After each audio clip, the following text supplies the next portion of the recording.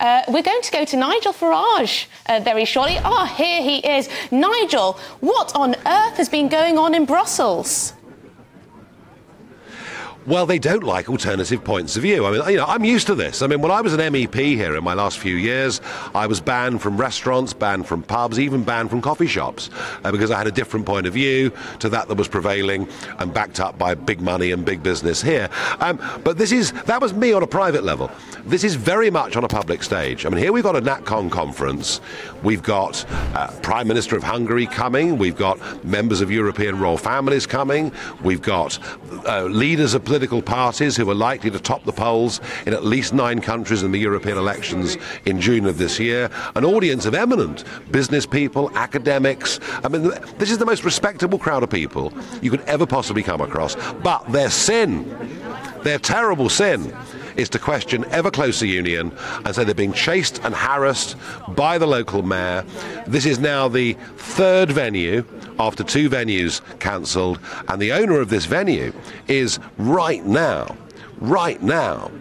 being threatened by the police. The police are outside the door as I speak. They will not let anybody else in. There are 3 police there. They have an order to close down this event, and when more police gather, that's exactly what they'll do. No alternative opinion allowed. This is the updated new form of communism. And you know what?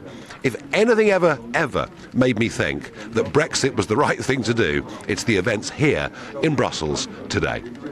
It's the most extraordinary situation, Nigel. As far as you understand, 3 police officers outside right now. Do you have any indication how this event will develop, whether police will open these doors, and frankly, how will you respond if the Belgian police try to manhandle you out of this conference? Well, you know, Tom, I'm not given to violence. So I won't avail myself of it. But no, it's pretty clear this will be closed down. They're using public order, but that actually is no excuse at all. There is no public order threat in here whatsoever. From what I can see, looking now outside on the street, there are half a dozen people gathered, but there is no public order threat of any kind at all. This is about closing down alternative opinions. This is how dangerous the ever closer union ideology of the EU is, and how dangerous globalism itself is. It's why the democratic nation state is what we have to fight for. It's the only way forward if we want to live in liberty. And Nigel, do you imagine this is about more? This is coming from more than just the mayor of Brussels. Do you think this is a concerted, joint effort to try and stop this conference? Well, it's the mayor of Brussels, it's the police, the pressures. By the way, the catering for this lunch today, because there was going to be a break, you know, the people supplying the plates, supplying the food, supplying the drinks, were all directly threatened. The owner of this business, who's a Tunisian man, has been told if this conference goes ahead, they'll make sure they close his business down. This is concerted. It's big. It's nasty. Actually, do you know what? It's evil. This is cancel culture in action, isn't it?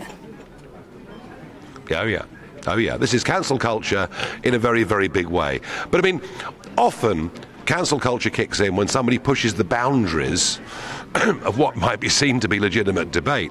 All these people are saying is they think the process of ever closer union in Brussels is damaging democracy in their countries and not the right way forward. And it's that that's being closed down. It really is worth thinking about. It's extraordinary that all of this started very late in the day. This conference had a venue booked, and it wasn't until the last possible moment that the authorities in Brussels decided to pounce.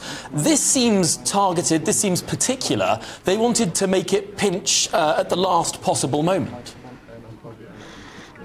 Yeah, they wanted to make it hurt at a time when no alternative venue could be found. So another hotel was found yesterday morning, and then by 9 o'clock last night there was literally nothing.